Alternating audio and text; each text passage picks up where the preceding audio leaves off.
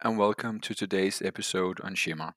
To measure perturbation has always been a gray area.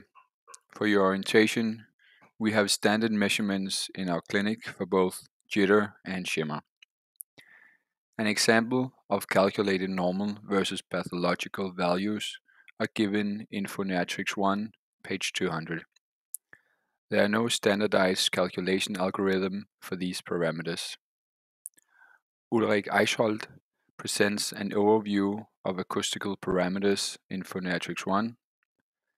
He only spends one paragraph on shimmer, and I quote, "Analogously, the reproducibility of individual volume peaks is termed shimmer.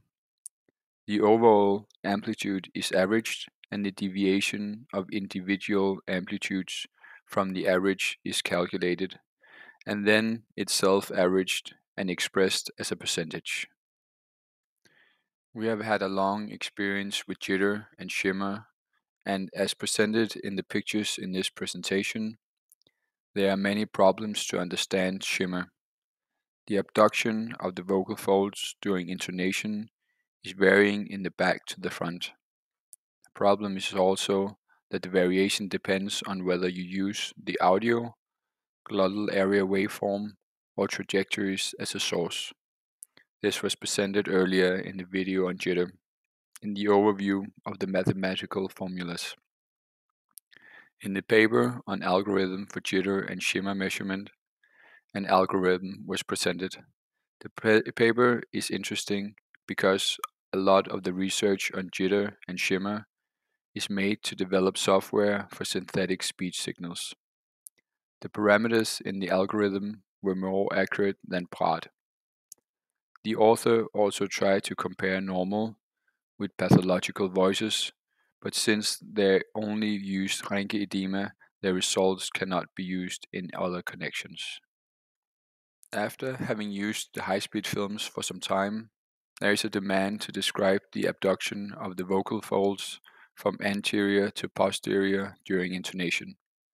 The software from Erlangen, Glottis Analysis Tools, includes calculations based on movement analysis of the right and left vocal folds abduction during intonation.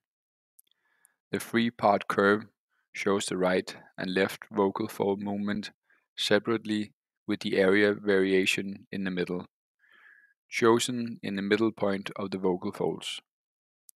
Below on the left, the trajectory 50 of single movements is presented corresponding to the moving vocal folds, which will be presented later. On the upper right, you can see the jitter variation up to 20,000 Hz. The shimmer is of course not seen. Even in the phonovibrogram underneath, you can see a variation related to jitter and possibly shimmer. These measurements was of a qualified singer.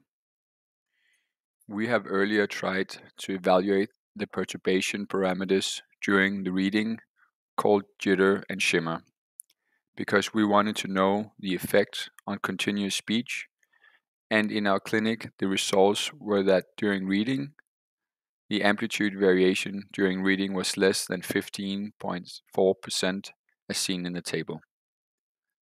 The right vocal fold is red and the left vocal fold is blue, from the anterior to the posterior part. The area between the vocal fold is seen and is possible to begin to describe parts of the vocal fold's abduction during intonation.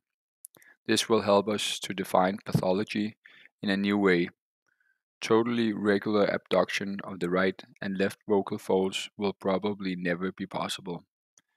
The issue with measuring these parameters is the lack of symmetry of the human vocal folds.